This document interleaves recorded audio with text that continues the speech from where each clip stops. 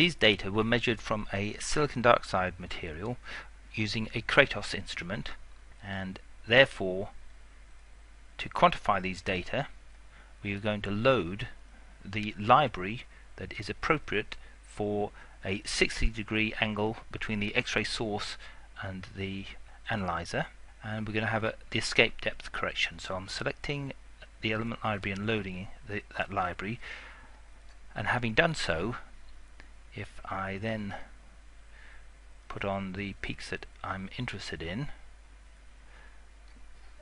as markers and then create regions based on that, let's just verify, and let's just give a little tweak to that carbon. So this does two things. First of all, we can look at the ratio of oxygen to silicon. So I've created a report here where these numbers here will be the ratio of the other elements with respect to silicon, and you can see the oxygen is roughly 2. So that would be consistent with silicon dioxide. The other thing that you can see here is that although we are getting a reasonable quantification for silicon dioxide, we are also seeing about 16% being reported as carbon. Now the carbon is a contamination layer, and the fact that it's 16% is more to do with the fact that it's at the surface. Because it's at the surface, XPS sensitivity is disproportionately promoting the amount of carbon in this quantification report. Having looked at a material which should be silicon dioxide, albeit with a contamination layer, now let's look at a sample that has an intentional overlayer deposited. These are now the same silicon dioxide substrate, but with a pp hex overlayer over a range of different thicknesses that have produced, as you can see, the silicon and the oxygen peaks. That's for a thin one, but when you look at a thick layer of pp hex and we compare those, you can see that the second one with a 20 nanometer thickness of pp hex on the silicon dioxide, you can see almost no evidence. I'll put them back together again so you can have a look at the way it reflects the background. There's almost no evidence whatsoever of a silicon peak, and that's because the silicon has been attenuated to the point that you can't see it anymore. So we certainly wouldn't be able to measure silicon dioxide from this 20 nanometer thick layer, but what about some of these other ones?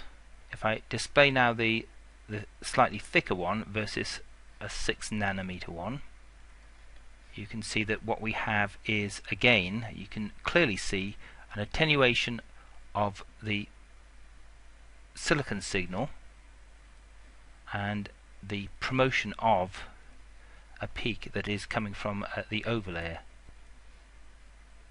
Let's quantify these then, and again let's first of all calibrate them so that we can make sure that when I propagate the regions are reasonable. So let's do that and apply, and then I will propagate the processing, and you can see that they have lined up now. I can now create